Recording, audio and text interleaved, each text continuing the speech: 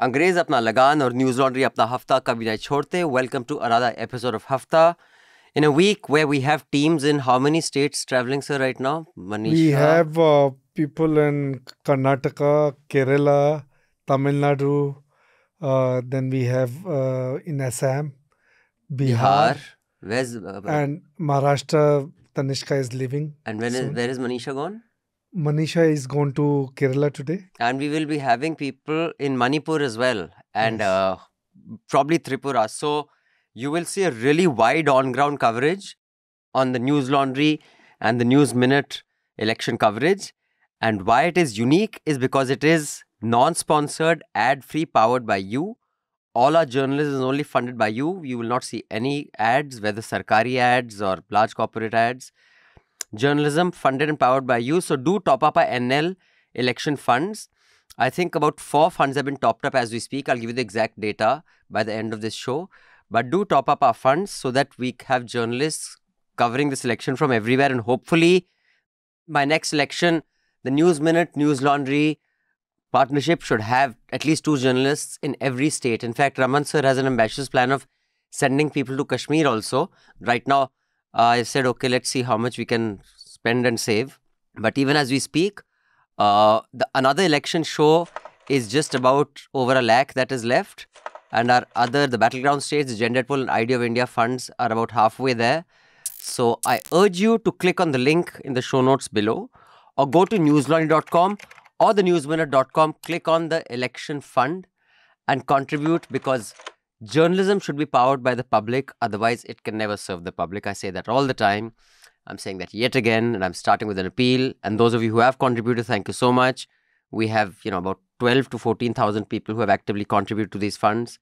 We need 100,000, 200,000.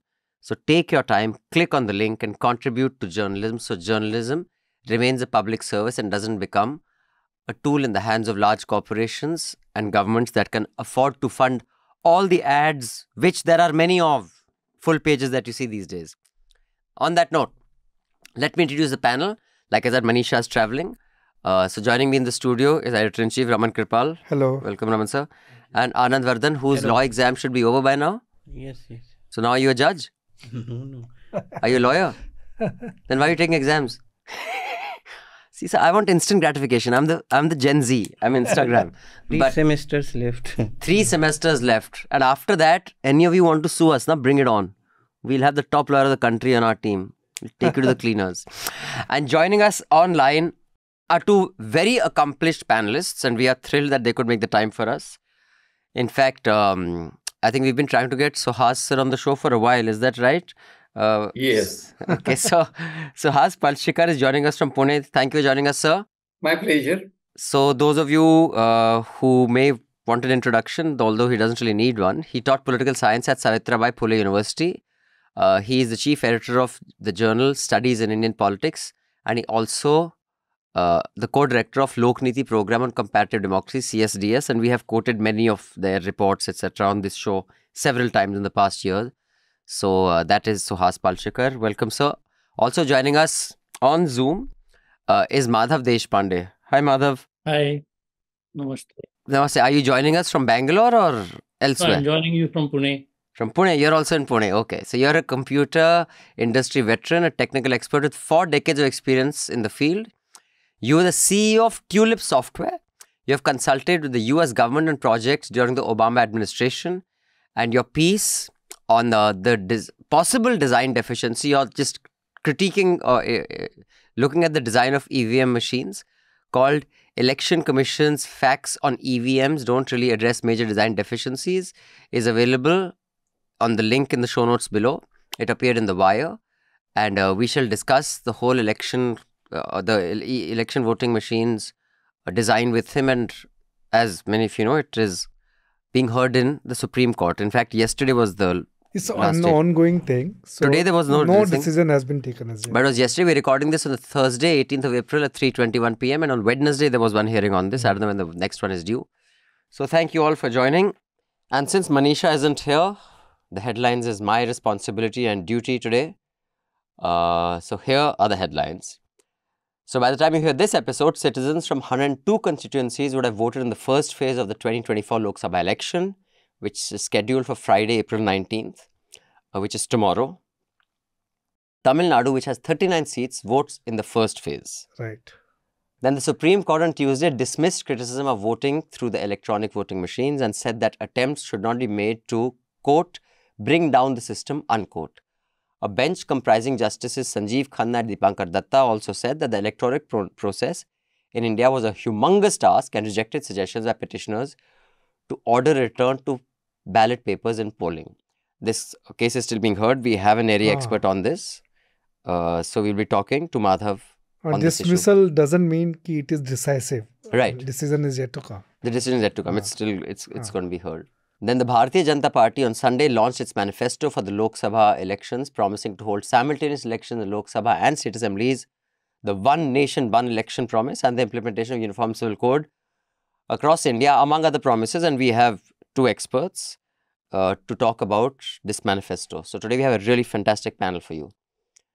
Then 29 alleged Maoists were killed and 3 security personnel injured in a gunfight in Chhattisgarh's Kanker district on Tuesday. This also got a lot of media.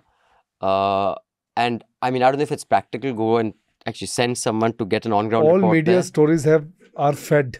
They are not from the ground. Yeah, so we haven't got any report from the ground. Stories. Yeah, so we haven't got any report on the ground for this. And I was just wondering that something so big should be investigated from the ground, but it hasn't happened so far. Then former Nagpur University professor Shoma Sen was released on Wednesday after being granted bail by the Supreme Court in the Elgar Parishad case. This happened on the 5th of April, her bail. This happened 6 years after she was arrested by the Pune police. 6 years she was inside without conviction. Justice. Then the Election Commission on Monday said it has seized cash, liquor, drugs, precious metals and other freebies or incentives worth rupees 4,650 crore since the 1st of March. Is the highest ever amount in the history of Lok Sabha polls. अब क्यों नहीं पूछता कोई भाई black money तो eradicate हो गया था डिमोनेटाइजेशन बिल्कुल 50 दिन दीजिए मित्रों मुझे 50 दिन और जो सजा देश बोलेगा मैंने सिर्फ देश से 50 दिन मांगे हैं 50 दिन 30 दिसंबर तक मुझे मौका दीजिए मेरे भाइयों बहनों अगर 30 दिसंबर के बाद कोई मेरी कमी रह जाए कोई मेरी गलती निकल जाए कोई मेरा गलत इरादा निकल जाए आप जिस चौराहे में मुझे खड़ा करेंगे मैं खड़ा होकर के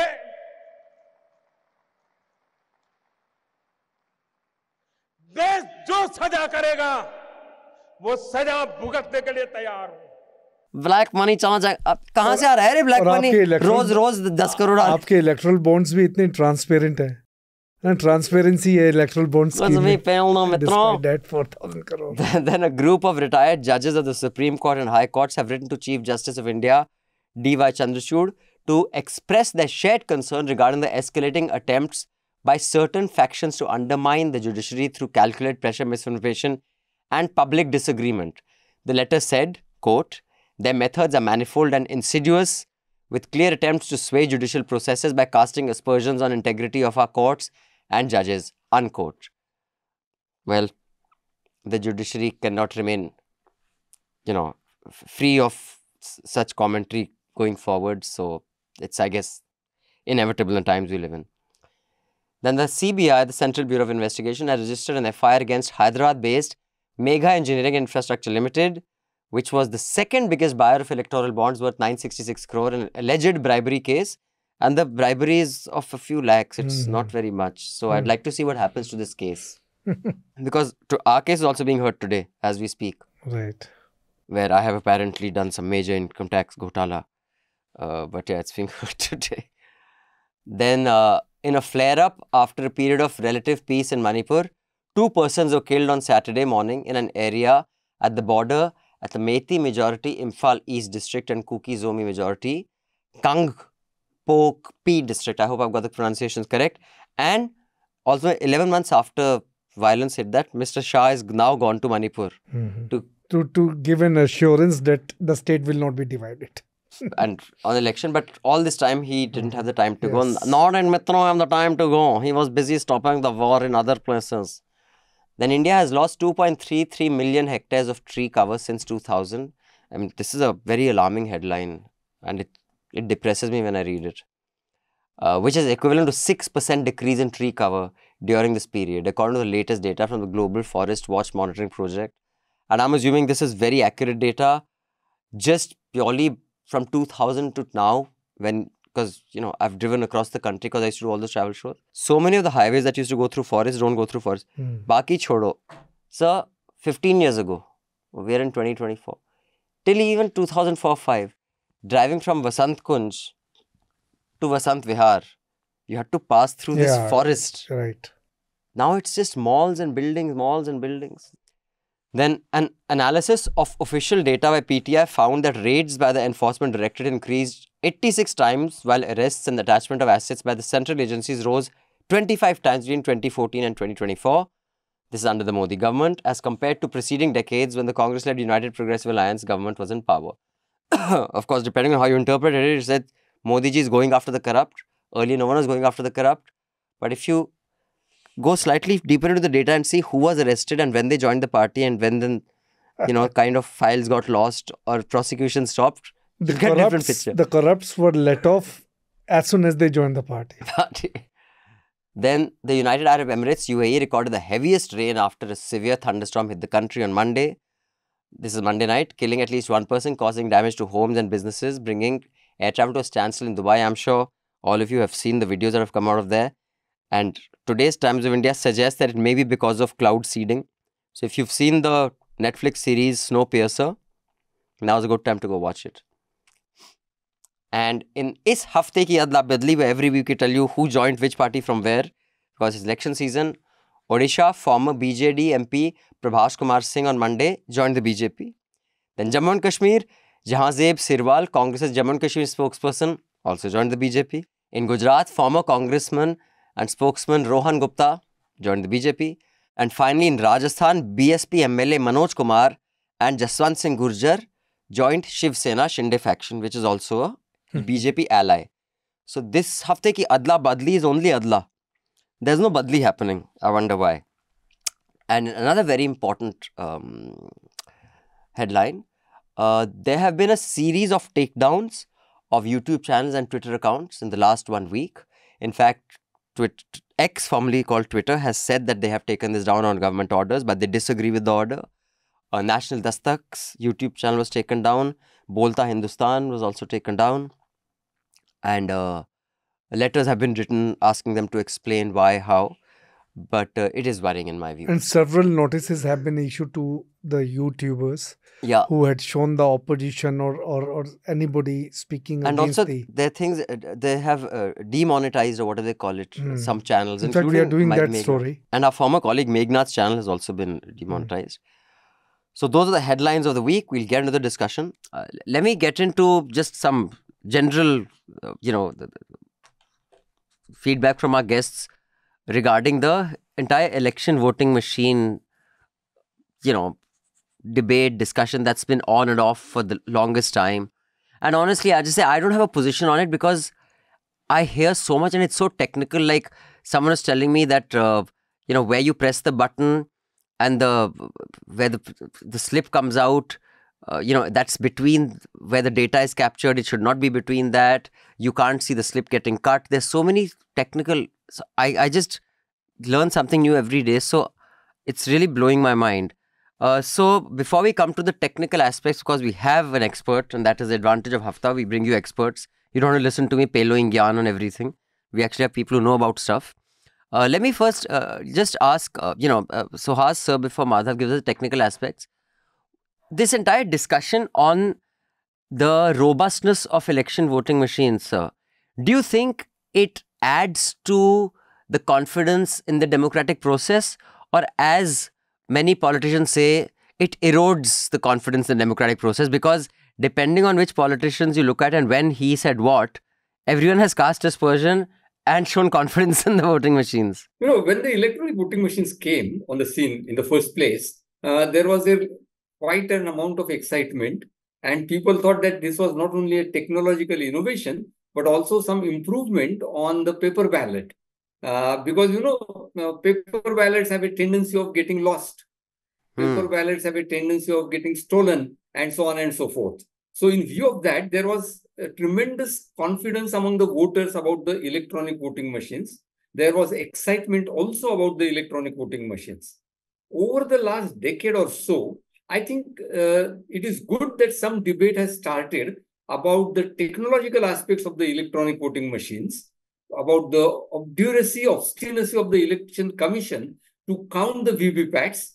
And as a result of that, a number of anecdotal stories coming out with some proofs sometimes and sometimes without proofs that there is a discrepancy between what I vote for and what my vote is counted for. This has eroded over the time the confidence of the voters in the EVM. Leave aside the democratic process as such, but the EVMs definitely have lost that credibility which initially they had. In the Hindu recently, we have published, Lokniti has published one of its findings, where we find that compared to some few years ago, the confidence of the people, the trust of the voters in electronic voting machines has considerably declined. This is not good for democracy, because unless your processes are trusted, democracy cannot be something that people will be really confident about. Right. And why do you think there is a reluctance of the Election Commission to count the VVPATs? I mean, what is, in your view, the stated and the unstated objective? I think one is simply, the stated objective and unstated objectives may be left aside. It would be more my take on what the Election Commission has been doing. And I think the Election Commission rightly feels, or at least felt at the beginning, that this was a great thing that they have done. And let us not drag back on that. Let us go ahead with it. They must also have been advised by their technical advisors that there is nothing wrong with this. Therefore, they challenged, earlier election commissions challenged the opponents to show what is wrong with electronic voting machines.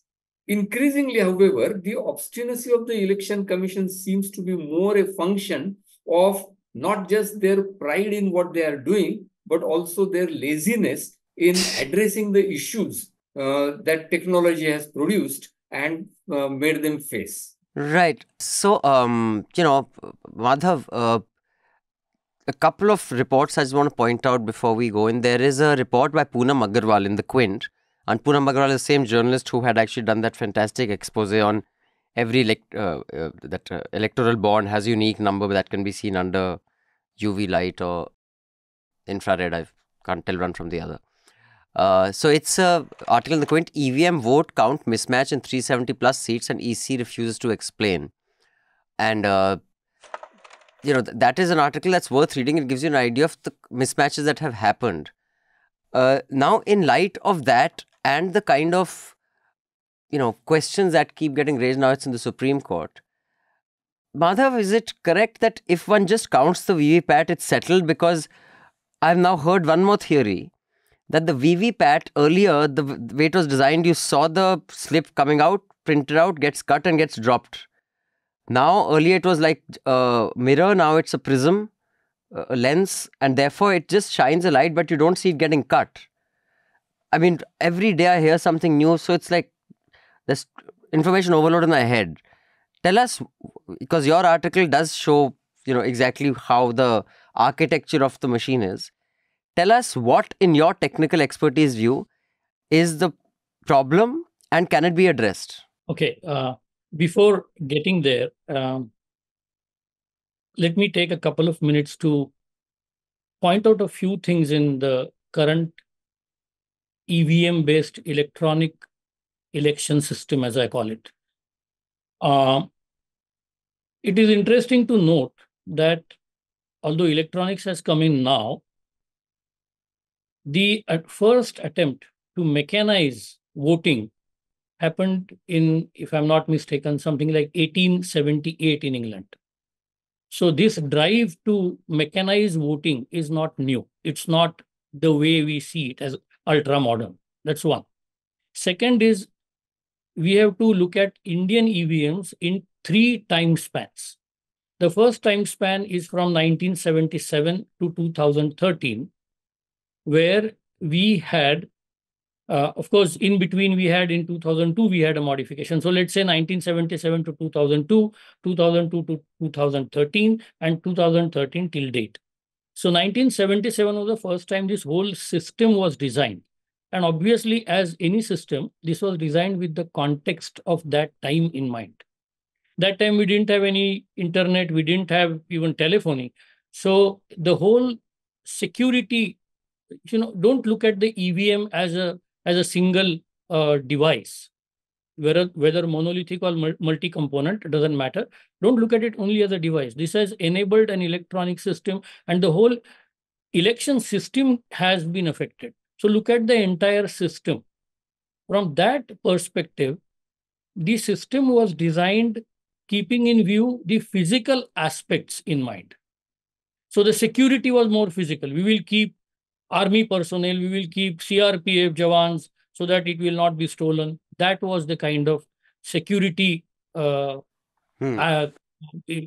perspective. It changed in 2002. We had some changes to that. And in 2013, a major change happened, which was introduction of VVPAT. So this EVM before VVPAT is a different beast, and EVM with VVPAT is a very different beast. Before the VVPAT was introduced, there was one control unit and one ballot unit, one or multiple ballot units. Ballot unit was primarily like a keyboard. They had to separate these two because there were many candidates in one constituency. Yeah, which could not fit on one machine. So if you had like 20, you needed many buttons. So you could cascade those keyboards. That was the idea. But both were essentially location agnostic. They had no location specific data in those. The candidate list that was pasted on that was a physical pasting. Inside, it saved only 2, 3, 4 the button presses. So the counts came out like count of 2 is 200, count of 1 is 300, something of that kind. Nothing to do with any local candidate.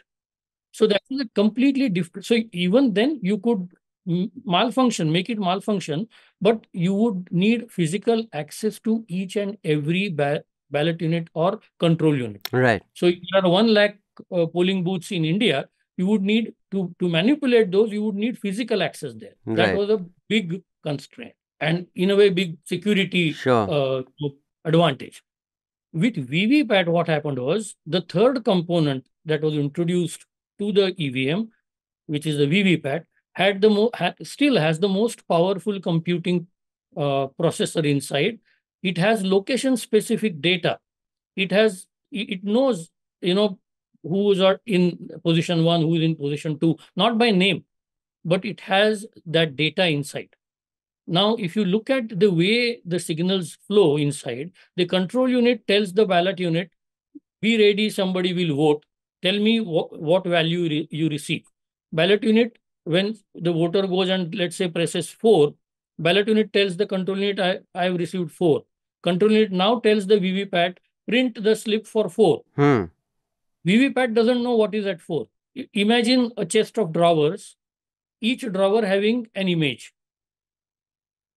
And those drawers are numbered 1, 2, 3, 4 serially. So what VVPAT does is it just goes, opens the 4th drawer, looks at the image and prints that out. It doesn't know what it is. But here, then VVPAT is to respond to the control unit that yes, I have printed. Now we assume that it will only communicate saying I have printed 4. It may give extra communication in case if it is aware of what is going on. Let's say in a drawer, let's say in drawer 1, I don't keep only the image, but I also keep a star. Okay.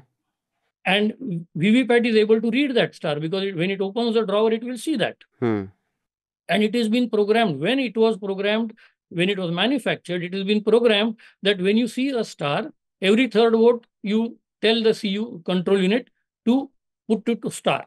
Correct. That star could be in any drawer. It may not be in the first drawer necessarily. Got it. Right. So now and VVPAT can count how many votes have been cast. So every third vote, if let's say the third vote is 4, it might respond instead of saying I've printed 4, it might respond I've printed 4, say 1. Right. Now, if control unit can understand that save 1, it will record that as save 1, which is all this is very easily possible. So this is a very different beast. And without the VVPAT, there was no component in the entire architecture that could actually do this. The VVPAT introduces this component. Right. Now, what they should have done, and this I brought it up, and that's after I brought it up on 30th of January and on 7th of February election. I brought it up, I think, on the 1st of Jan in my article in the India Forum. After that, 30th of Jan and 7th of February, Election Commission came out with a technical explanation saying that control unit is the master and these two are slaves. Because otherwise, what they should have done is, you have a ballot unit in the center. Let's say on the left, you have control unit. On the right, you have VVPAT. When I press any button on the ballot unit, the same signal is transmitted at the same time to both. Correct. The VVPAT doesn't have, because it's only printing, right? Right. It receives 4. But you're saying now the VVPAT is put between the two. Now the VVPAT... That's the problem. Not between the two. Basically, the whole thing is VVPAT is communicating back to control unit, and that is a problem. That is a problem. So it should be a one-way communication. That is one problem. But that's not all, because this is at the booth level. The other problem, major problem, is there is no pairing. So if I use a pair, let's say 100 and 100, serial number 100 of control unit and serial number 100 of VVPAT at the booth, there is no guarantee that control unit number 100 will be used at the time of counting, because the only verification is visual. Right. And in the days where currency notes can be faked, how difficult is it to fake a label? So, and because, see, if you have 20 lakh units, usually as a matter of good practice, 20% units are kept as, replacement, possible replacement. Right. So they are spare. Now, if somebody lays hands on the spare unit, stuffs it with whatever votes they want, change the label, and replace the control unit. Because there is no electronic check. It's only visual check. Whereas electronic pairing we use every day. You have a Bluetooth speaker at home. You pair your phone. With that, I come in. I can't pair my phone to the Bluetooth speaker. Sure. Till you have not disconnected. Unpaired. Right. Pairing was very easy. We haven't upgraded our thinking. We haven't moved on. So you're saying there's a 77 design, 77 plan with 77. Yeah, and then minor changes have been made. But see, again, as Suhas sir mentioned, they have been throwing challenges at people. That's not the right way to do. When a car manufacturer makes a car, it doesn't throw a challenge at the customer saying, okay, crash it, and if you die, I will compensate. No. They go to a third party, get an NCAP certification, and prove it to the customer that, yes, somebody else other than me is saying that this is safe. In case of Election Commission, the same people who have filed for the patent have certified it, and even today they are giving a certificate again saying that everything is hunky-dory. That doesn't work. So, let me give you the differences because I have reported, the only time I was a reporter, I haven't been a reporter for the last, 24 years. But I was a reporter, it was during 2 elections, which was paper ballot. The 2 or 3 things that are huge advantages from a reporter's point of view. I remember the most horrible election I've worked on in 99. I was in Ahmedabad. It was hot as hell. And I had to rub the board. There was this big board in this Maidan. And after each round of voting, you had to rub the board. Next round is chalk se likhte the. Over 3 or 4 days that used to happen. And it's a miracle I didn't die of heat stroke by the end of it. Now it's like fatak. I think that is one good thing. The paper stuffing of ballots and the destruction of those ballot papers was another thing that could happen then, which can't happen now. So these are from the point of view of a journalist. But when it comes to the challenge given, even if a challenge is given, Madhav, I think what the Aam Aadmi Party had done very cleverly, they did it in assembly so that he can't be prosecuted, where he got access to he said, okay, we will fix it. They said, but you can't touch it. The election commission said, if I can't touch it, then what kind of a challenge is it? Like, remotely, I'm not going to manipulate. He said, I can manipulate it if you let me touch it. He says manipulate it, but you can't touch the machine. So that was kind of a bizarre challenge. I remember that became a big thing in the early days.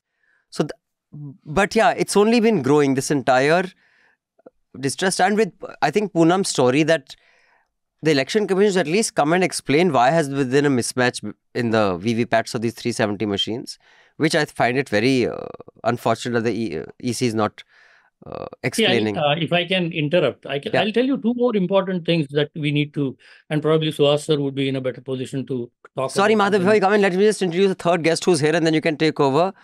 We have joining us Shruti Kapila. Hi, Shruti. Hi, lovely to be back. Yeah. Yes, we met at a conference also in London, I think a year or 2 years ago. Yeah. Shruti is a professor of history and politics at the University of Cambridge. Her principal fields of scholarship and publications are modern and contemporary India and global political thought. She writes on the history of modern science and race, gender and political violence.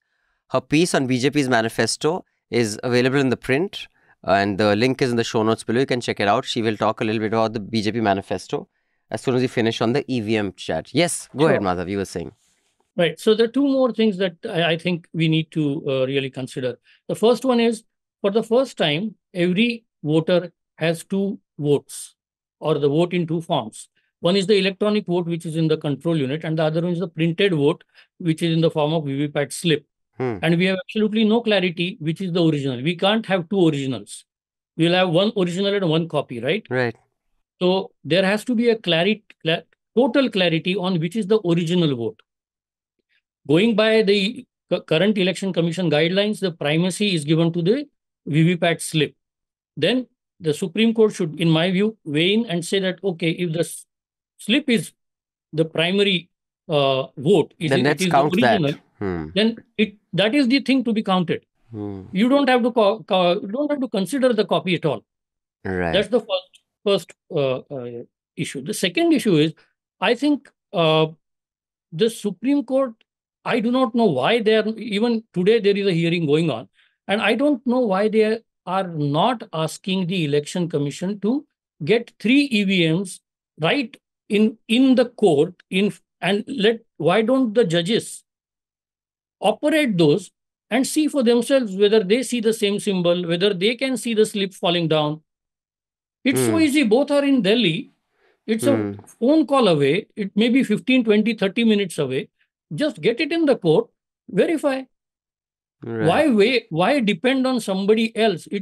I think, in my view, it's court's duty, considering what is at stake, look at German Supreme Court. One voter was unhappy and the voting election system could not prove to him that his concerns were addressed. Just one single German. And the whole system has been put on hold. You can't use it. Here, we have at least a few lakh who are expressing concerns, who don't have confidence. It doesn't matter whether we have 140 crores and Germany has only for maybe 20 crore Germans. That's not the point. The point is, if there is even one single soul whose doubts cannot be addressed reasonably, then it has to be put on hold, and it's court's duty to do it. So I don't know why they can't do it. I think also the effort also to address the doubts. But, before I bring Shruti and Suhas back into the conversation, let me just ask the panel here. In your view, Raman sir, is it healthier for democracy to have this conversation? Are you satisfied with how the EC is handling the, skepticism? Or do you think it undermines the democratic process? No, when I see the politics of it, I see that the party which is in power is not, transparent about the system. When the BJP wasn't in power, they raised the same issue, right, the EVM issue, and the Congress did not do anything about it. EC came up occasionally, with some kind of demo, but it never cleared the mind. But at the same time, we don't have any data which suggest that something is wrong with these machines. I mean, some solid data. Even Lokniti has come up with this survey, and it was raised in Supreme Court yesterday. The Supreme Court also did not. They said they want more credible, organization. Lokniti is private, so they are not even considering that. So, and now when the BJP is in power, and Congress is raising the same, and the other parties are raising the issue, the BJP is also not very transparent about it.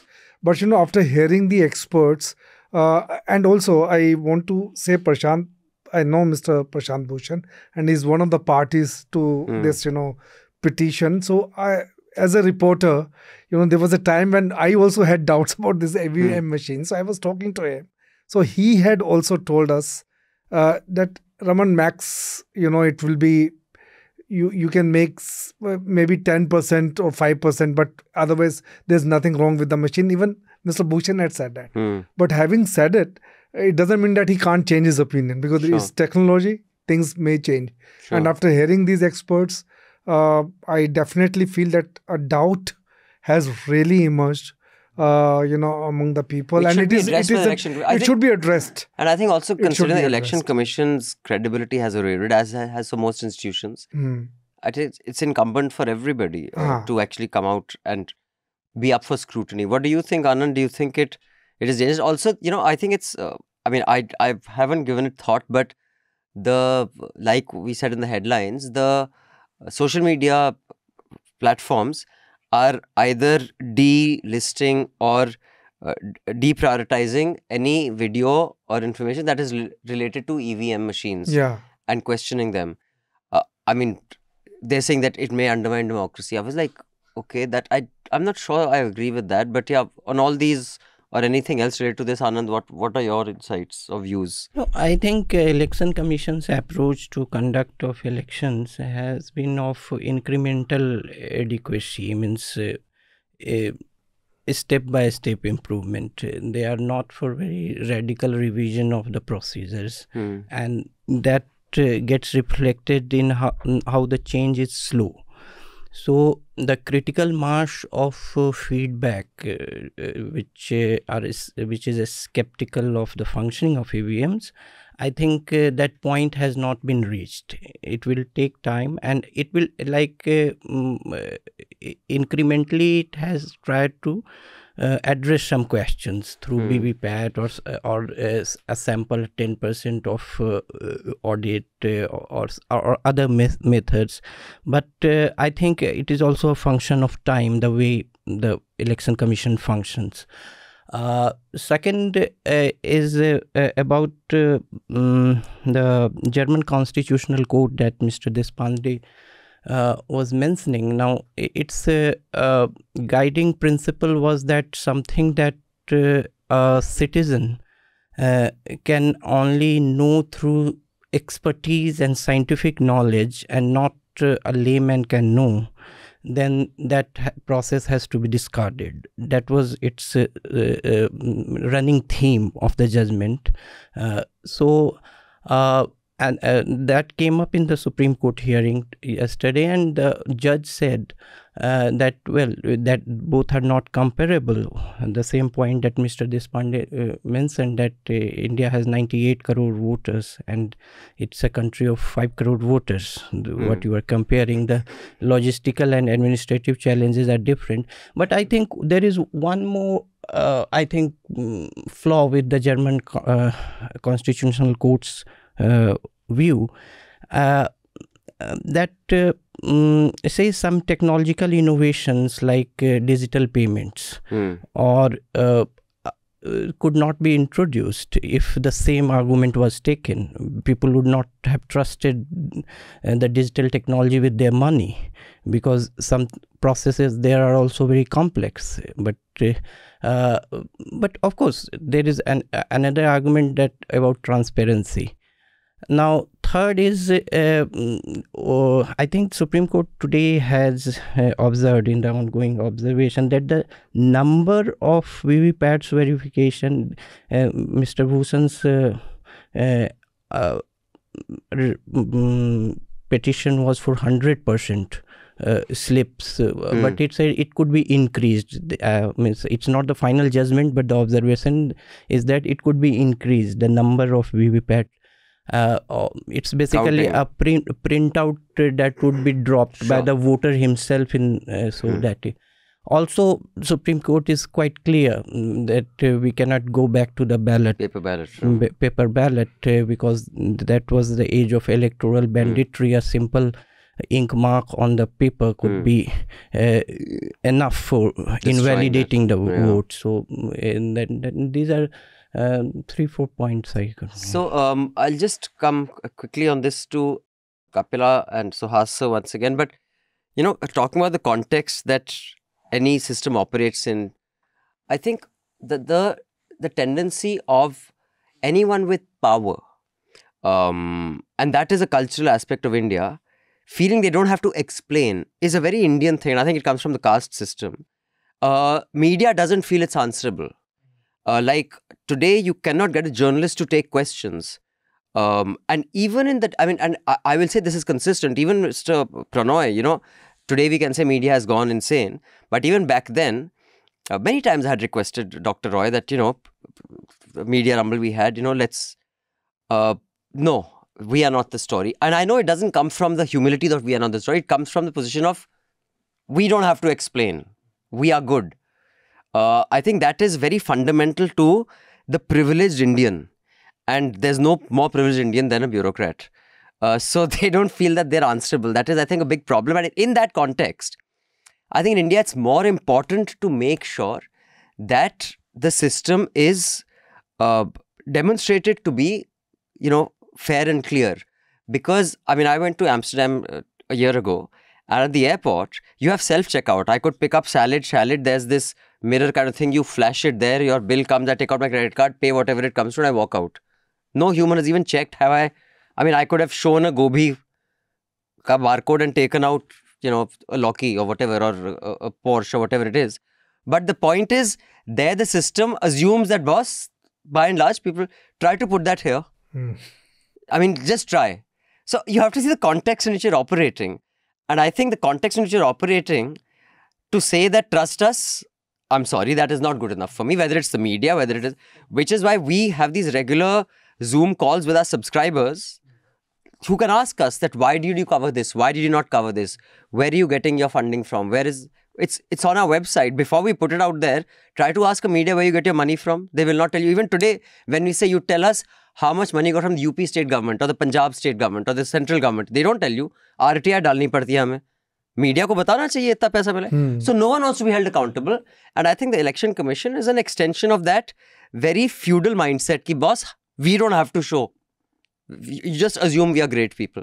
So anyway, one thing about the facts, the frequently asked questions. Now, I think election commission's approach is that there can be doubts, but only reasonable doubts would be answered. Now, the test of reasonableness is with them, that what is a reasonable doubt. Now, Supreme Court yesterday observed that some T's can be ticked, some I's can be dotted, but the text cannot be abandoned because it's a working system. And yes, there can be some changes here and there, but overall the system is accurate. So that is how the court is also moving on this petition. Although I'm not sure I agree with the court being so certain at this stage. But yeah, go ahead. Then we'll come back to the BJP manifesto. So let's get Shruti into this. What do you think, Shruti? Is it compromising are we doing a Trump and putting question marks on the democratic process, or are we being transparent, seeking do-gooders? I don't know. I think it's a bit of both. I think that it would be fair to say that some of the doubts being raised, they're not very focused. I think the EVM debate is focused. It is focused on one particular institution and one particular machine.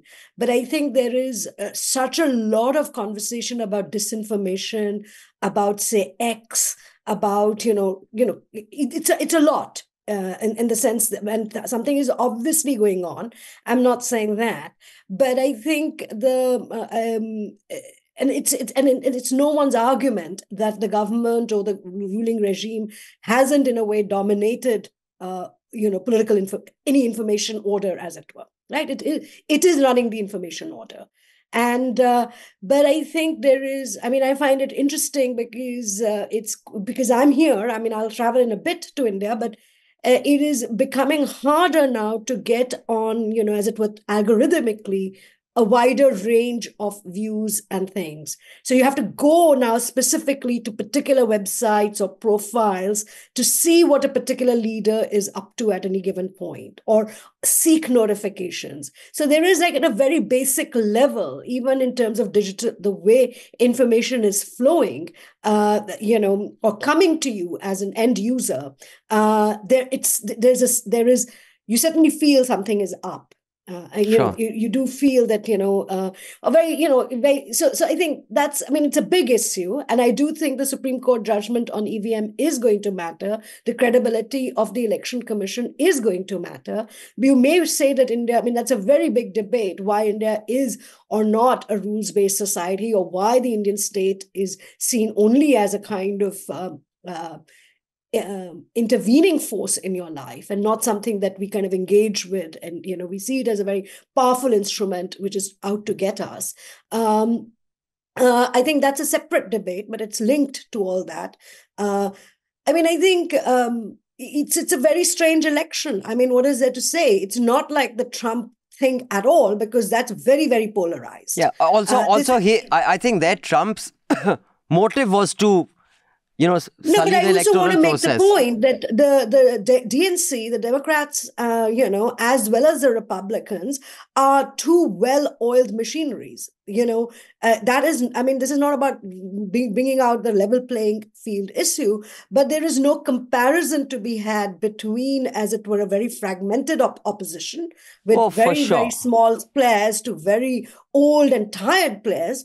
It's a completely different system. The American and it's very evenly poised. I mean, it's a much more divided institutional framework. Also the ability. The Indian one seems to be very dominant in one particular way at the moment. And also the agencies, the role they play here and they play there is very different. But Suhas, before we come to you for the BJP manifesto, I want to go for the last word on this to Madhav. But before I do that, you have anything to add to this entire EVM debate based on what you have heard so far from the panelists?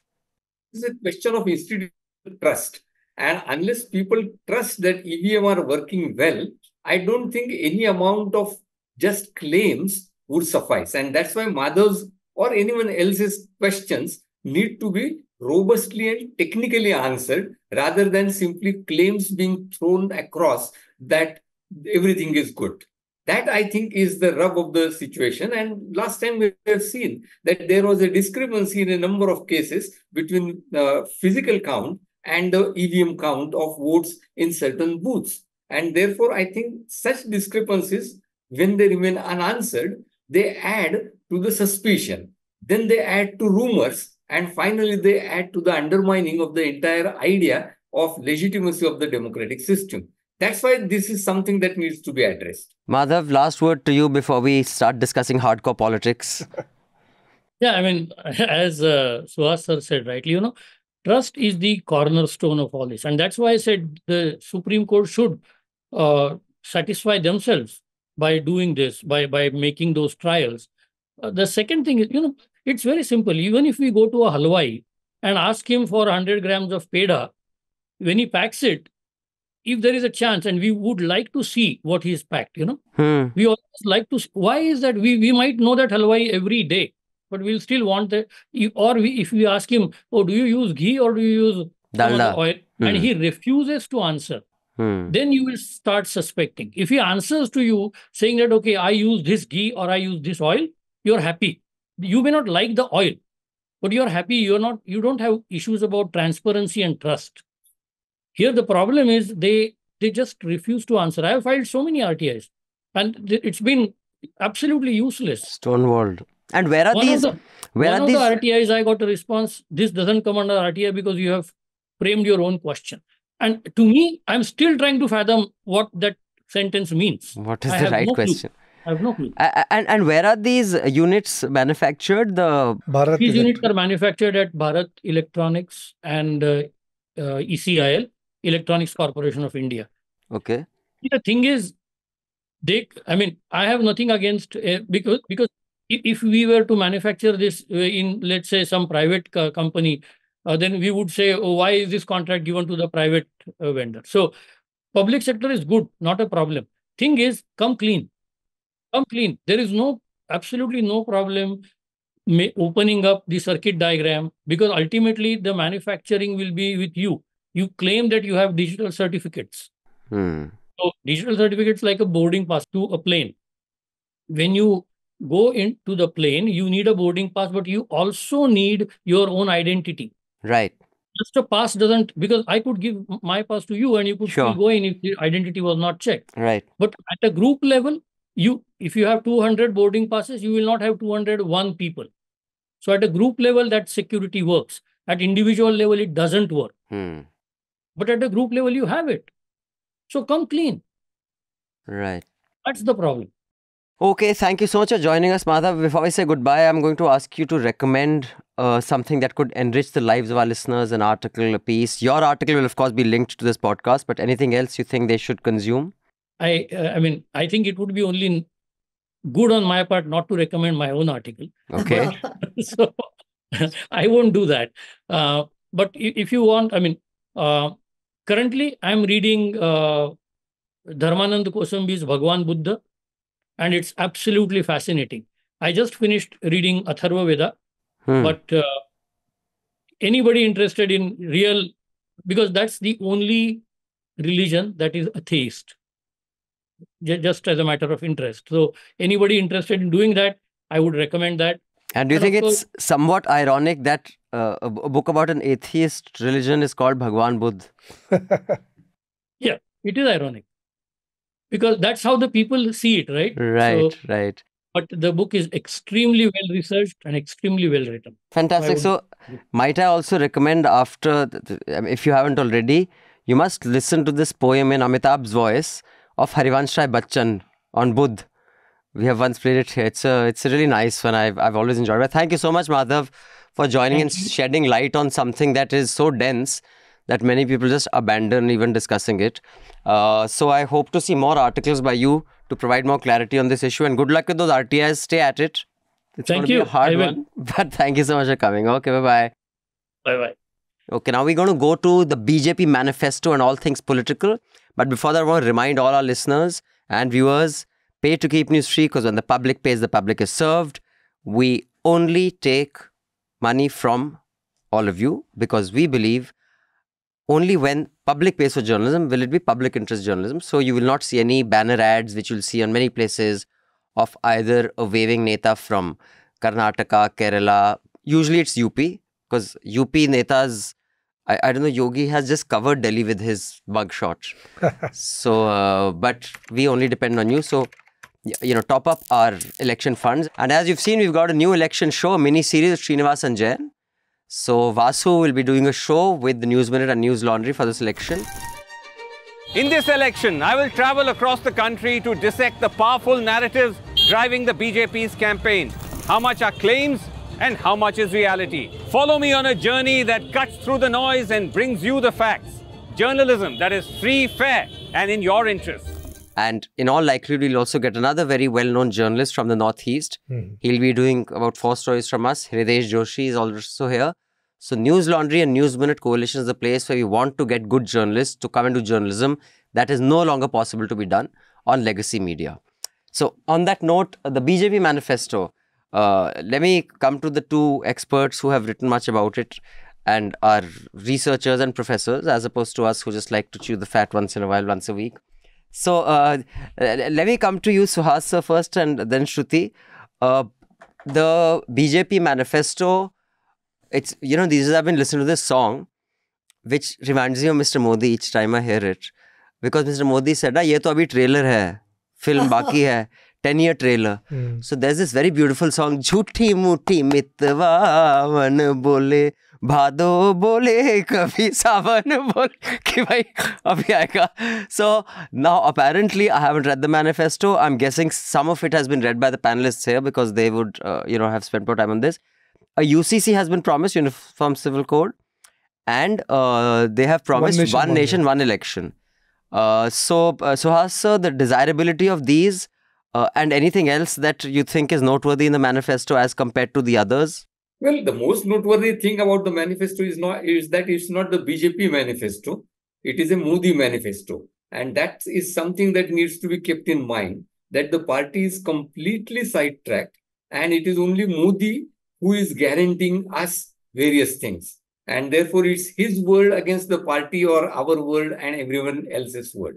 But that's sort of the general critique of what the Modi guarantee means. On the specific questions that you ask, I think the UCC thing is something that the BJP and the Hindutva brigade generally wanted for over last 70 years or so. And therefore, in a sense, for their core constituency, this is something that would be very attractive, though elusive. They don't know what to do about it. If the UCC that has been brought in Uttarakhand is any indication, it will come obviously with riders or exceptions. Which is not a UCC then? Yeah, they have done that in Uttarakhand. Sure. And therefore, then the charge that they are interfering only with the Muslim personal law would stick. The challenge, however, that the UCC point throws at the opposition is that they have to take a position on how to handle the question of reforming Muslim personal law.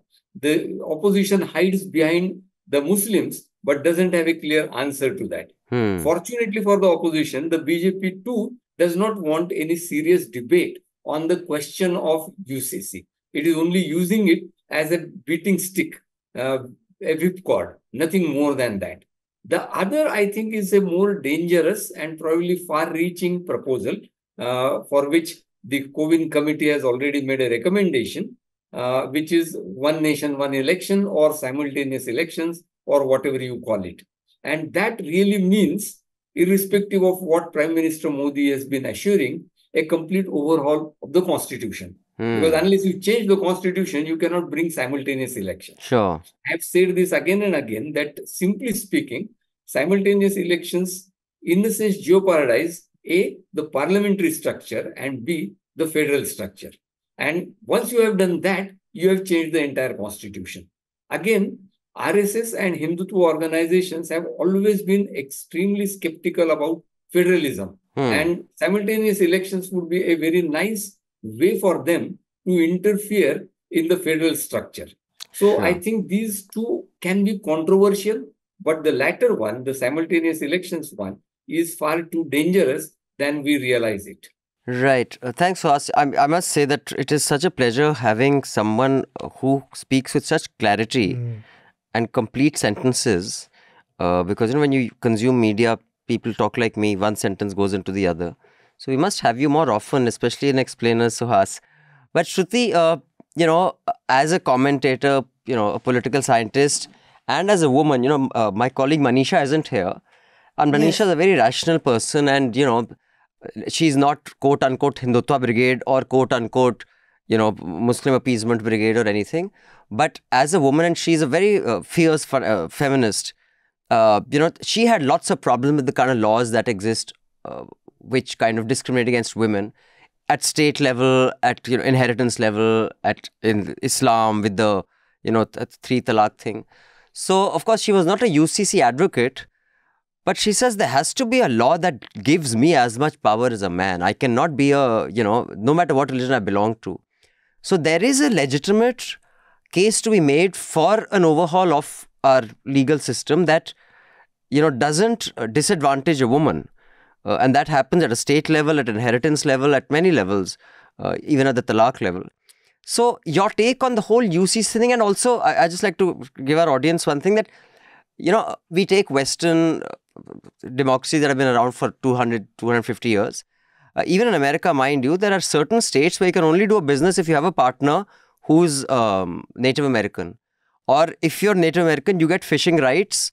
And if you are, a white Caucasian American, you don't have rights there, you have to buy a permit. But there are certain forest areas where you have automatic hunting licenses, automatic fishing rights. Adoption laws are different for Native American children and, white Caucasian or any settlers. I don't know what is the term for that. So there are, different laws for different people in different countries because the reasons are different. And when you go into the historical aspect of why they are often justified. How does one reconcile these many demands in your view, and anything else about the manifesto that you want to tell us and our viewers about? I mean, I think there's a lot going on here in your commentary. I mean, just on the UCC, I mean, it's a long-standing issue at the formation of the Indian Constitution and the Republic itself. And I think one is obviously the feminist question of equal rights, on which actually India was far ahead of many Western democracies in giving universal adult suffrage and franchise. And so you've always had, as it were, women as equal rights-bearing citizens, including in very controversial things like abortion that have in a way distorted American democracy, as we know, continues to. So at one level, the Indian Constitution is extremely radical, forward-looking, and all about equality. The issue with personal law or family law is precisely that what Professor Palshikar was saying, that it actually becomes focused on the minority question, because it is, after all, at the formation of the Indian Constitution, it is the only set of rights that the Muslim minorities could get. Remember, they were, communal, as it were, seats, and, you had, as it were, reserved seats, which went, post-partition.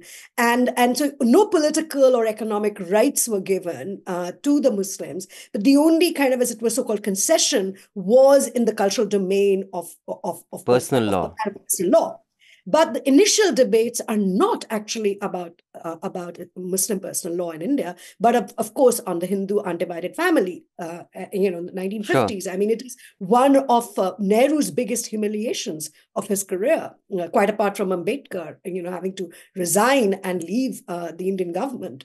So the issue really has been, and has really actually been the reform of Hindu personal law, because it's really only after the in the late 80s, early 90s onwards that women start inheriting under that law.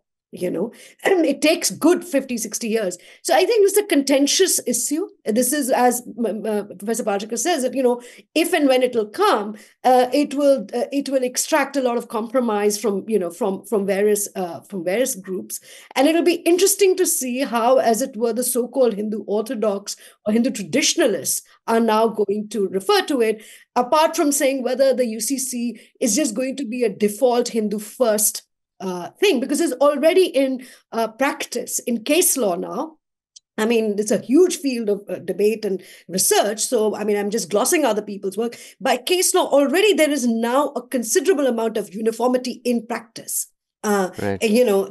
So that already has happened. And I think the criminalization of triple talaq was also a step in that direction. Having said all of this, I mean, I do think that this is a very weird manifesto. This is, the BJP, it's got like 60 odd images in a 76-page document of Prime Minister Modi. So, of course, it is about Modi ji. But in terms of as it were, its promises, apart from the UCC, which is a kind of ongoing demand of the Hindu nationalists, it's not a new demand that has been put. I mean, it's interesting that it wants to kind of lower the temperature on Hindutva, which is not to say that will or will not be their intention. There is nothing on Kashi and Mathura, for instance. There is also nothing on the NRC, which is obviously, the home ministers and the home ministries kind of. So the kinds of things that we have been hearing from the ramparts are not the things that have gone into, as it were, this promissory note. So that's first thing to notice, that is the BJP trying to moderate the very passions it has unleashed and which it cannot now control? I mean, that's one, it begs that question. And the second is, I mean, for me, I think if you look at it, for all the talk and bluster of India becoming this gigantic economy, this massive pride of being, the fifth largest economy headed towards the third largest, status, I mean, it is absolutely, whether you're an economic liberal or on the progressive side, whether you are more on the progressive big state side or the free market person, regardless of where you stand on the economic spectrum, this is a singularly like a document lacking in economic vision. And it is absolutely shocking, because if you're going to play global status games, you might want to seize the opportunity that global, to shape and direct, the world economy. There is nothing here which is, it's Singapore light with a lot of infrastructure tech talk, photographs of Singapore infrastructure and tech. And then there's all these guarantees. From farmers, old people, young people, and it doesn't cohere. It doesn't tell us what the roadmap is, and therefore it is really an admission of defeat. That this has been the last 10 years have produced economic strife and have produced the fact that tens of millions of Indians have to be given food rations as a guarantee 80 crore for the next 5 years. Yeah, it should be shaming for anyone, especially for a country which wants to sit on the top table of the world economy. So I think there are for all the glitz and the Modi mania and all of that, as a promissory note, because one of the interesting things about the BJP is that it does listen to its own manifesto. Right, triple talaq was in the manifesto. Yeah, Ram Temple. I myself, it's a humbling of my cockiness a few years ago, although I still believe it was unconstitutional, because I had the privilege of seeing a debate between Ram Jethmalani, who was a force to reckon with even till 92, and Subramanyam Swamy on is it constitutionally possible to revoke Article 370? And I was moderating that discussion, and I was blown away by the clarity and the laws that Ram Jethmalani provided. So it was never possible, but they made it possible. So they've delivered on everything. If you look at their manifestos, these things are there. These things have not come from nowhere. And they deliver. And the point being that this, as a promissory note, is a blur. To have even, it might be cute or laughable to say that that they will put a program for Wed in India, for wedding destinations. Now, is this really worthy of a major economic power to be thinking in this manner at the same time? I've read the manifesto with a tooth comb because I take their manifestos seriously. And it is lacking in vision, direction, and it is an admission of defeat. So of economic defeat. So do they only give a venue as a political engine, or can aging old uncles like me also kind of find prospective brides? Because I'm happy to take. I don't know about that. You'll have to ask them. So they could do a coordination with Shadi.com or something. This manifesto is brought to you by Shadi.com. Is it a Zoya Akhtar effect? It's literally called Wed in India. Oh, really? And okay. So it's it in that document. So anyway, but that's by the by, but which just tells you it's an indication of how dispersed the manifesto is.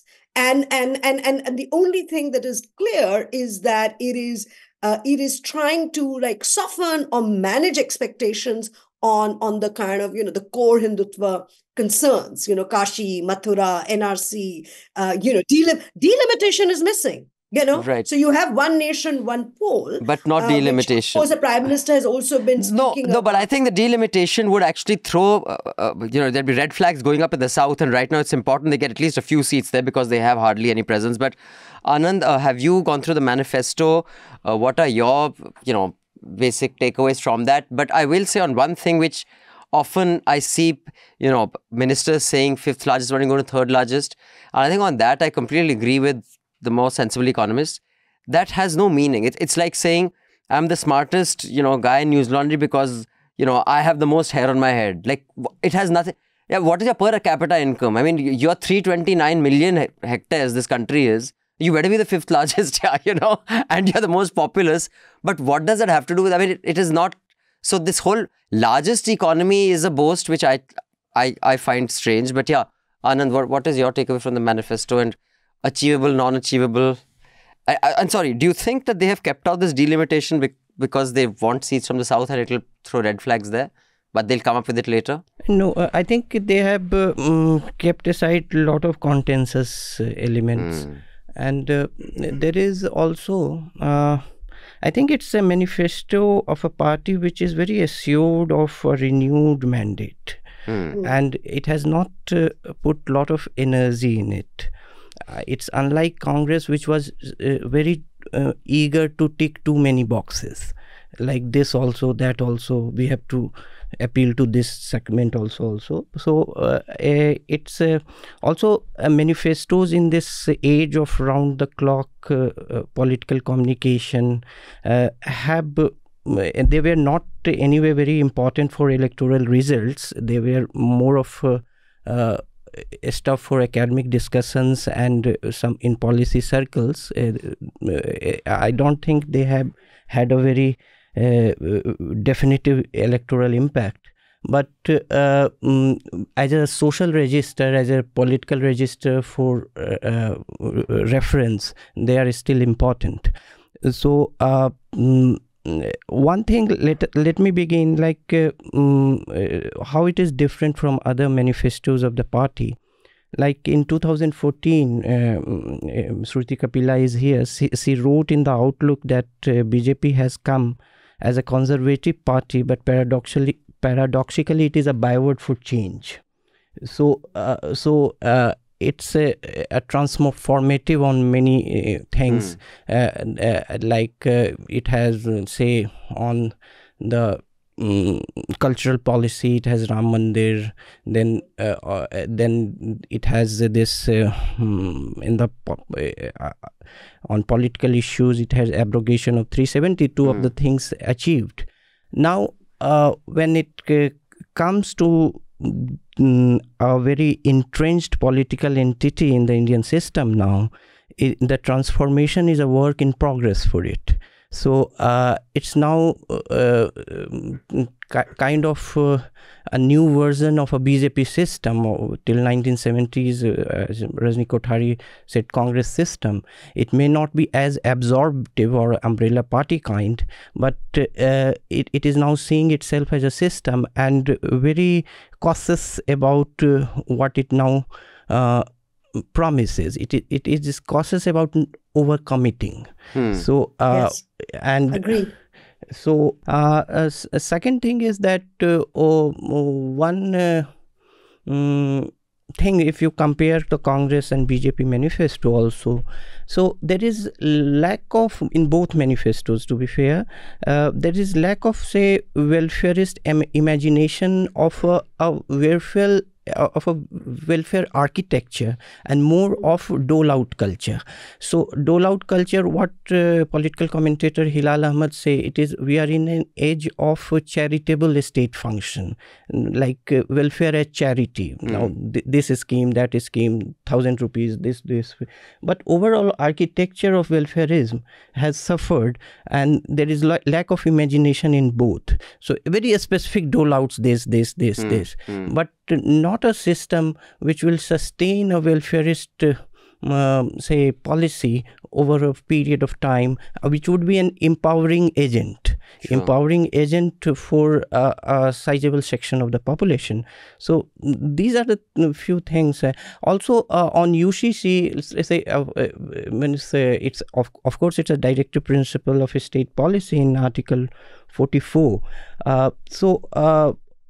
But I think they will roll out. This is for next 5 years. It's my sense. I may be wrong. They will. This is the big thing that they plan to do in the next few months after the election, because going by their track record in the months which are of all this is assuming that they come back to power. So. Because those are the months of least anti-incumbency. So they did the Ayodhya judgment was through judiciary, but say abrogation of 370, it was in August, and these are the things that they do early in their term, as the big changes, the tweaks. These. So I mean, I will say that abrogation of the Ram temple, while I think it's just a technicality to give credit to the Supreme Court. I think they can, without, I mean, I think it was a very unfair thing to have happened. I think it, to our social fabric, it was worrying. But if you just remove that aspect from it, you can criticize the BJP that, oh, it wasn't, the Supreme Court did it. But let's be clear, had Modi not been PM, it would not have happened. So I think they can take credit for that without the caveat of that, oh, it is a Supreme Court order. But sir, what do you make of the whole UCC promise and other promises? And I want to know that if Article 370 can be abolished and we can buy land in Kashmir, why can I not buy land in my hometown of Dehradun? Because when I lived there for all my life till I was an adult, and my mother had a house there and she had to sell it because any empty house in Dehradun would get taken over by Gadwalis, because if you were not living there, if it was an empty house, then you could not get them out. And now you can't buy it. Then abolish Article 371 also, but they would never dare to do that because they'd lose election in all of Northeast and all the Pahadi states, which they have 100% right now. They get 7 out of 7, 5 out of 5. No, let us be very clear that the UCC is not an instrument to bring liberty for women. They are not using UCC, to bring, to make women more liberal. However, how much ever you codify the human behavior, this is more to do with the patriarchal attitude of the society. I think our laws are pretty liberal. So UCC here is to further consolidate Hindu votes. So that's how I feel. And of course, it is part of directive principles. Sure. But the way they are using it, the way they have weaponized it. Like the triple talaq. It's a very different way. They're just trashing, one particular community. So this is about the UCC. I think, as Suhas sir had said, I think the major fundamental issue of this, of course, Anand has also spoken about dole out. He has very rightly said so. But the main thing is one nation, one election. So we are already, federal country with the, unitary features. So that's what, as student of political science, we have read over the years. But now I think this is the major threat. And this is what Prime Minister has been re-emphasizing, in his interviews to various, media groups. And also, if you just see that how fast they have come out with the committee, and the committee within a month or two has given a report also on this issue. I think this is what they are going to fast track, in the next election. And this is the major danger to our democracy. Yeah, and I think it's also unfortunate how a former president was a willing party to this farce. It's really unfortunate. Yes. But, last words to our two panelists. So, Suhas sir, you've heard what everyone had to say around. As far as manifestos are concerned, how important are they in your view in election? I mean, has CSDS ever done a study that what percentage of voters vote based on manifesto having been read, and how many go by just who I love and who I hate, and it's an emotional... how important is manifesto in the larger scheme of winning an election in your view? Or is it just that people like us sit around, discuss it, lekin uska hota nahi? There is no data on whether people vote on the basis of manifesto or not. That's one. The second thing is, however, that parties themselves never really make it a point to popularize their manifesto, publicize their manifesto as part of their election campaign. Elections actually have their own dynamism, and manifestos are mainly for records in a sense, and for boardroom discussions or drawing room discussions. In India, manifestos also do not delineate any definite policy outline that the party would really like to follow. It's merely a list of slogans and pious wishes. Beyond that, the manifestos rarely go. As a result of that, manifestos can be used in a campaign only as partly as a slogan, as a sloganeering posture, and nothing beyond that.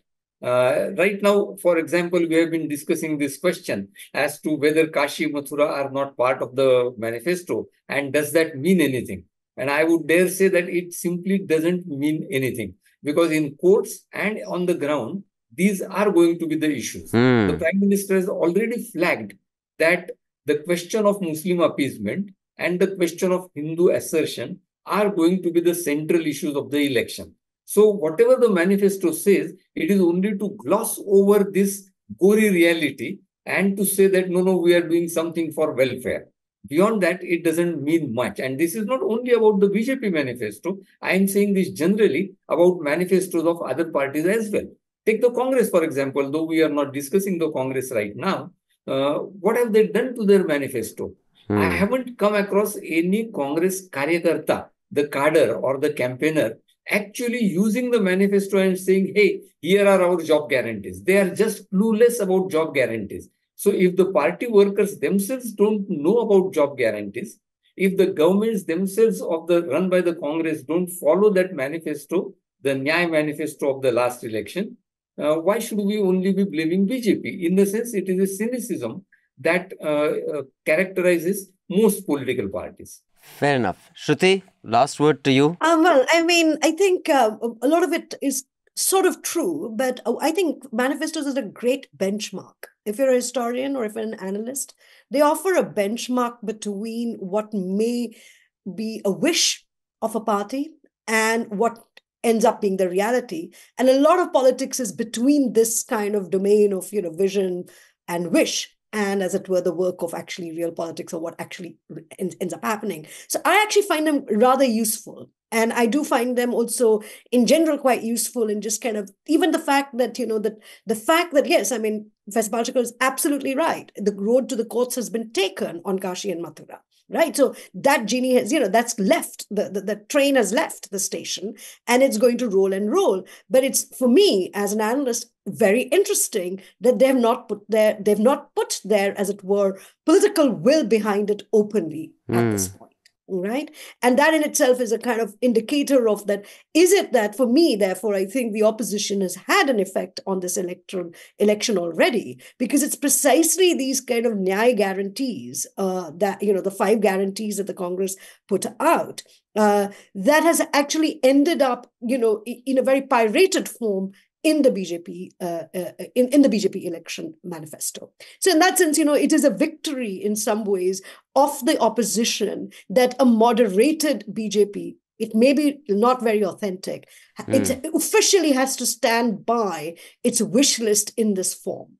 So I think it's an interesting, it's for that very reason, a very telling document.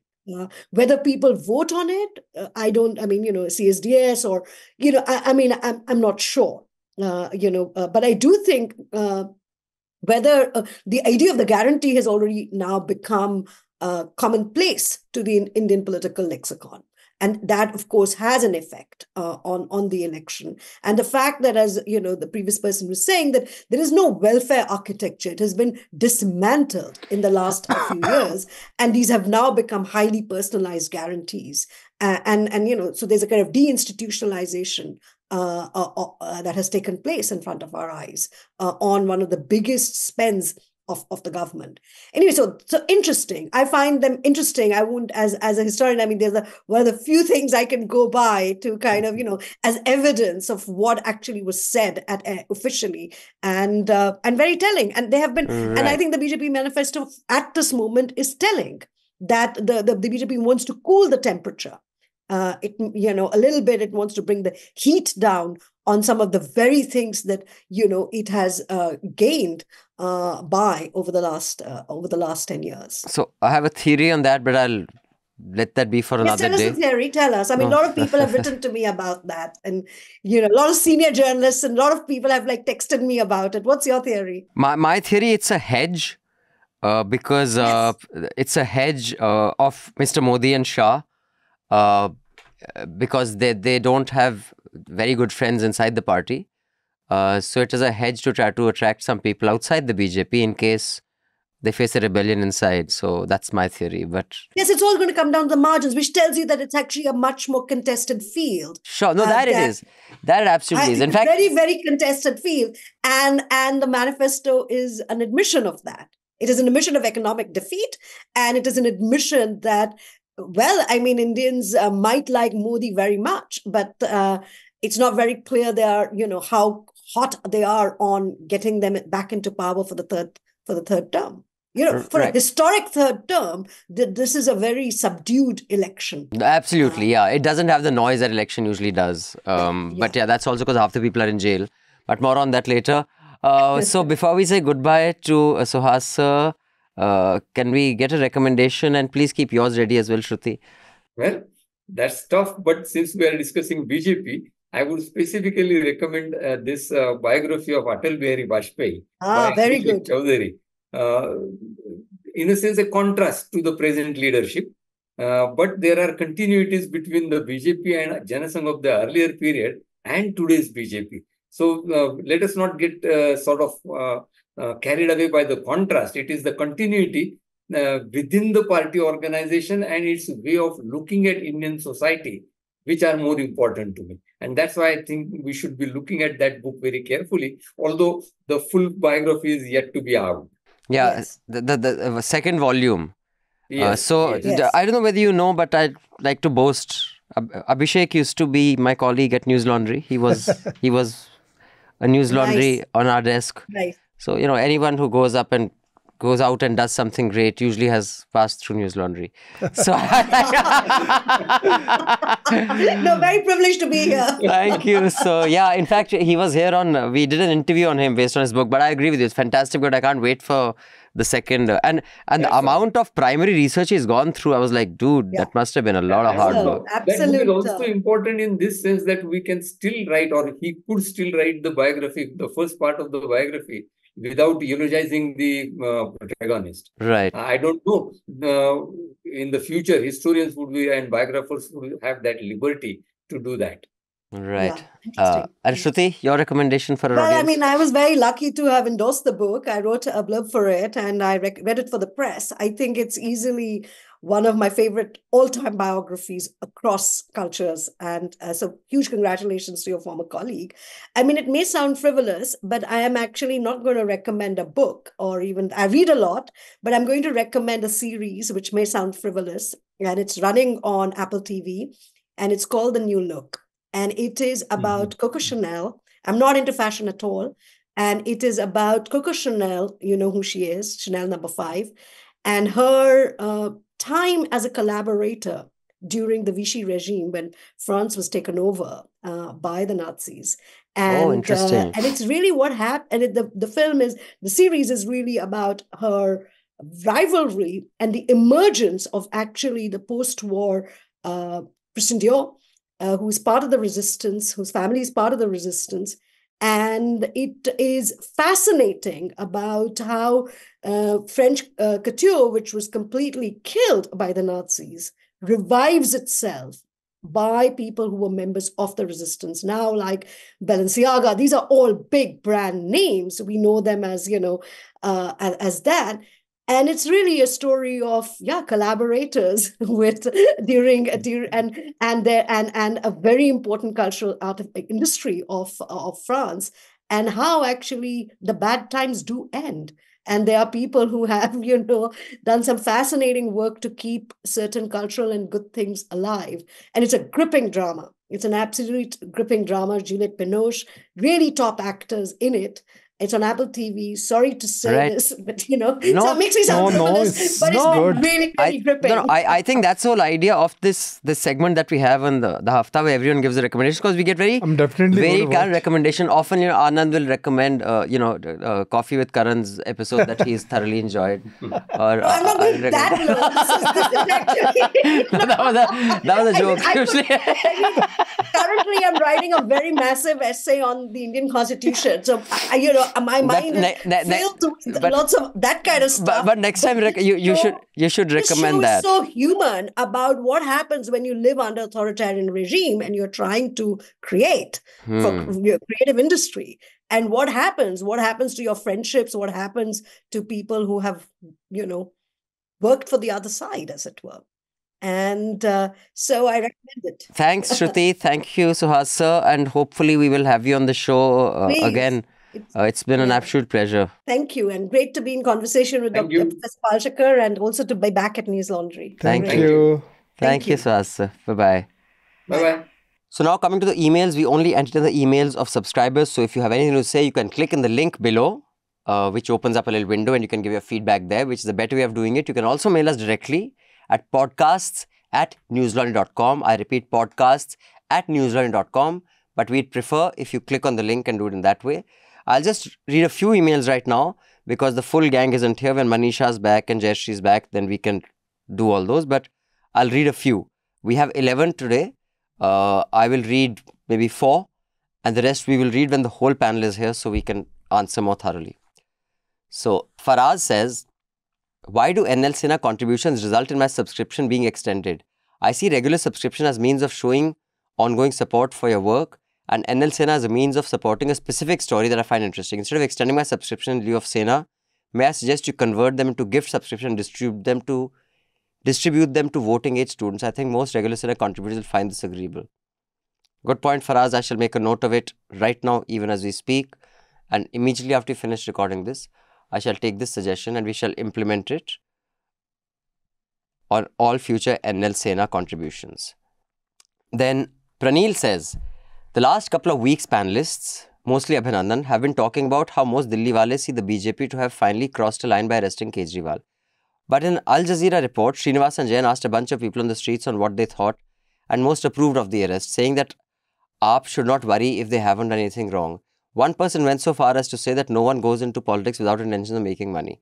This reminded me of Sudipta talking about how certain social groups can be apathetic and cynical. I wonder if the different responses that Abhinandan and Vasu received has to do with the caste and class, and would just like to know what you all think about it. Thank you for continuing to ring those in power in these trying times.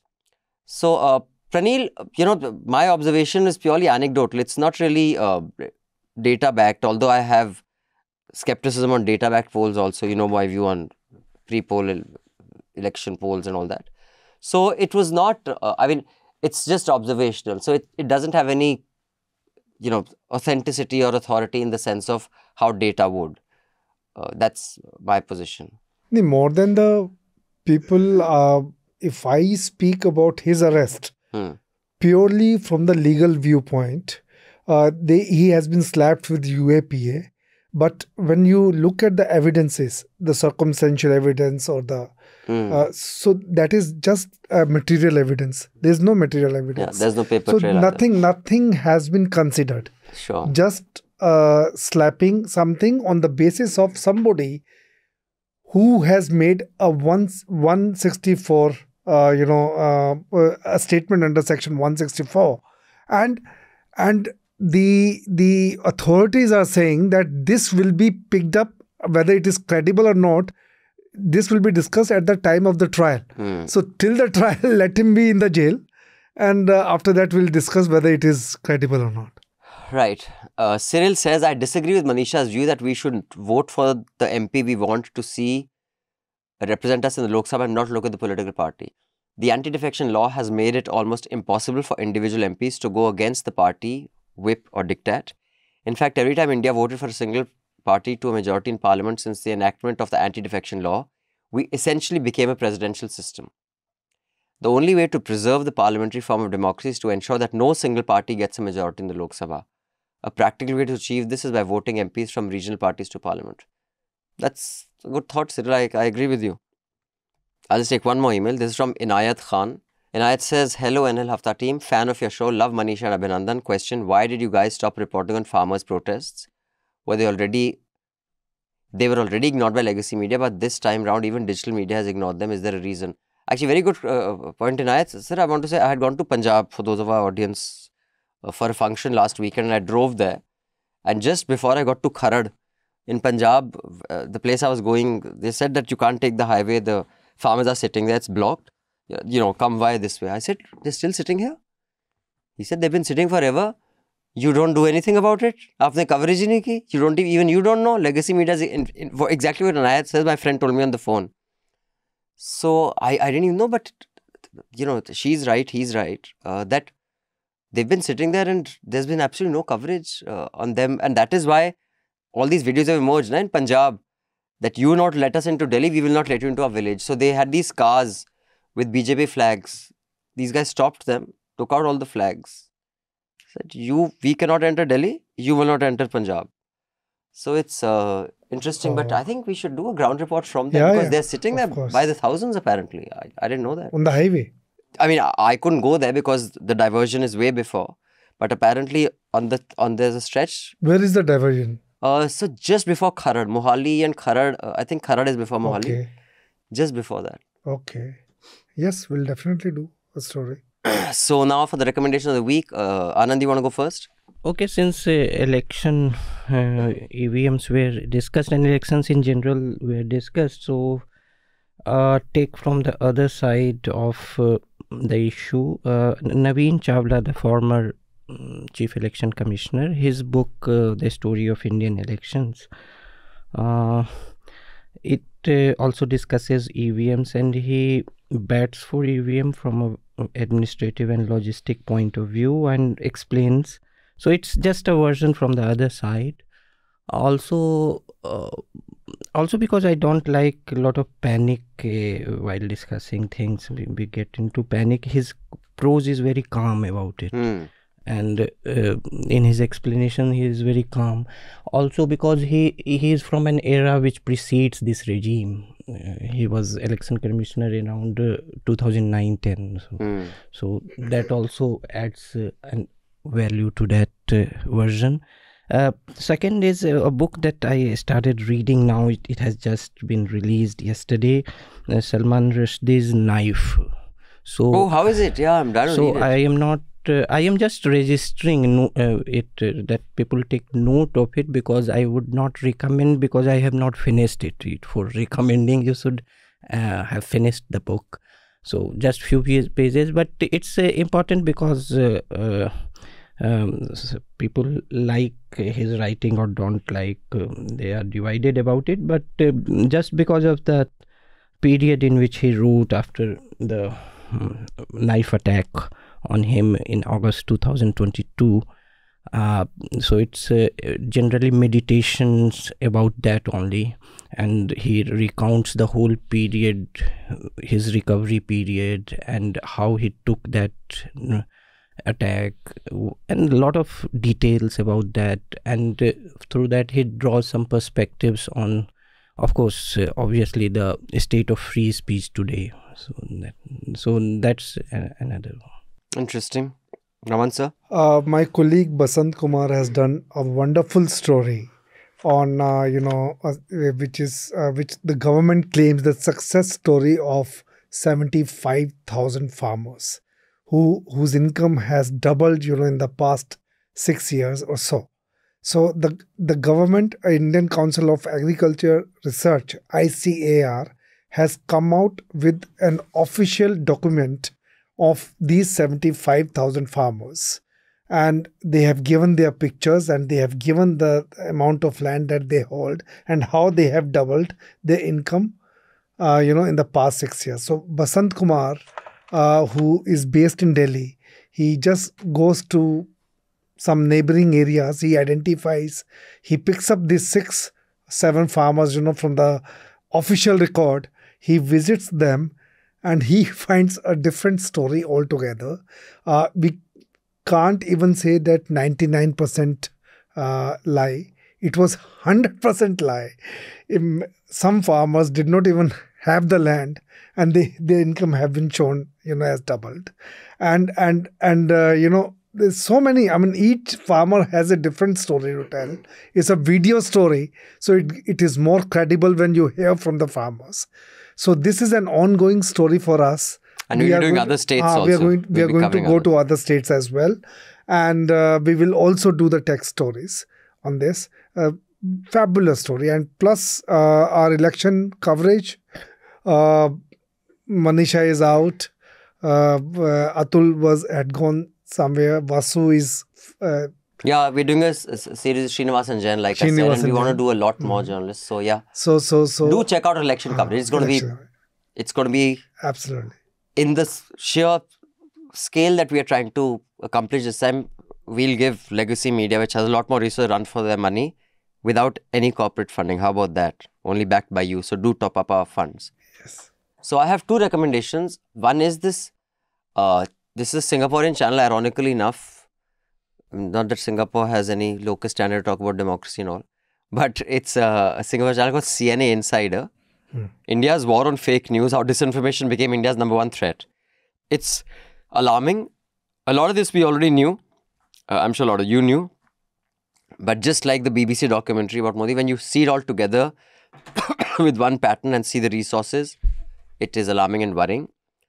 The second article I would want to point out is Quint's article, Poonam Agarwal, EVM vote count mismatch in 370 seats, which the EC refused to explain. I think these are the kind of things that, that kind of, for someone like me who didn't have a position on it, I began to wonder. And finally, I have a recommendation for our news channel anchors who were blown away by the Surya Tilak, which I'm quoting, one said, और प्रधानमंत्री नरेंद्र मोदी ने अपने aircraft में दिल पर हाथ रख के और अपनी सैंडल उतार के नंगे पैर उन्होंने ये वीडियो देखा, क्योंकि अगर दिल पे हाथ रख के और चप्पल पहन के देख रहे तो पता नहीं कुछ और ही वीडियो का हो जाता, पॉल्यूटेड। और इतना मतलब वो they were so blown away by this technology. एक किताब है Simple Science Experiments for Kids, What You Can Do with Lenses and Mirrors. हम फाउंडर्स डे पे करते थे सी थ्रू द वॉल पेरिस्कोप, हम वो टेंशन वाटर का क्या कहते हैं सरफेस टेंशन को लेके कई हम पत्ते को स्विम कराते थे। आपको देखना चाहिए, आपको तो बहुत जादू लगेगा। तो मेन स्ट्रीम मीडिया पे जो साइंटिफिक टेम्पर प्रमोट हो रहा था उसको देख के तो so this book I'm recommending to all our primetime anchors, Simple Experiments for Children based on science. On that note, the song, I don't know whether we've used it before or we haven't, but I think it's the season to use it again. It's a beautiful song. And मित्रों, ये तो trailer है, अभी news laundry के अच्छे दिन आने हैं।